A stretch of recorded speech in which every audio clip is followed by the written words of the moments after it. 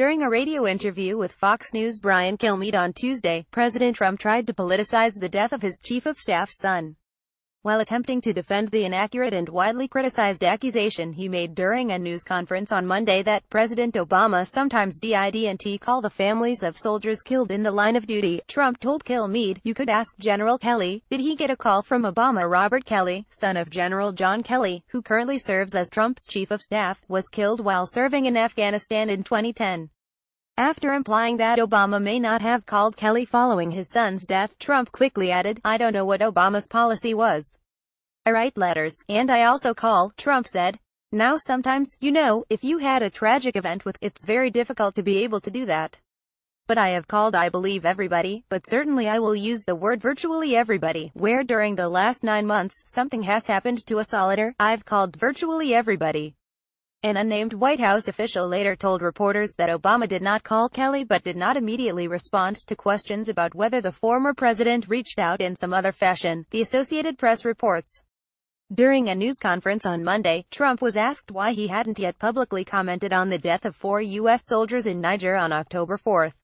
Trump admitted he hadn't yet contacted the soldiers' families. "I've written them personal letters.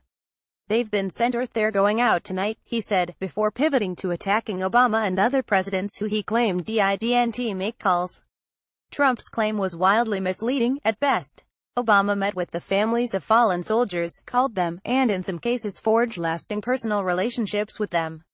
Alyssa Mastromonaco, Obama's deputy chief of staff for operations, tweeted that Trump's claim was a fucking lie, adding, "To say President Obama or past presidents didn't call the family members of soldiers Kia, he's a deranged animal, that's a fucking lie. To say President Obama or past presidents didn't call the family members of soldiers Kia, he's a deranged animal." Alyssa Mastromonaco at Alyssa Mastra 44 October 16, 2017. Later during the news conference, Trump was pressed on his smear against Obama.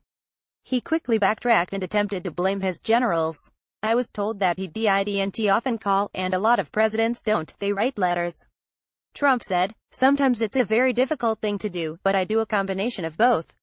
President Obama, I think, probably did sometimes, and maybe sometimes he didn't. I don't know, that's what I've been told. All I can do is ask my generals."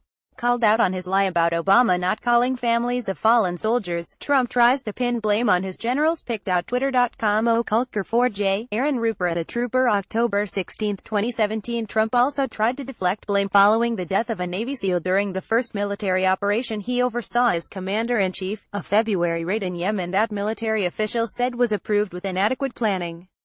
During a Fox Friends interview following the SEAL's death, Trump said Obama and the generals were responsible for the botched raid, which wounded 6 other U.S. service members and resulted in the death of at least 25 civilians, including 9 children. "Well, this was a mission that was started before I got here.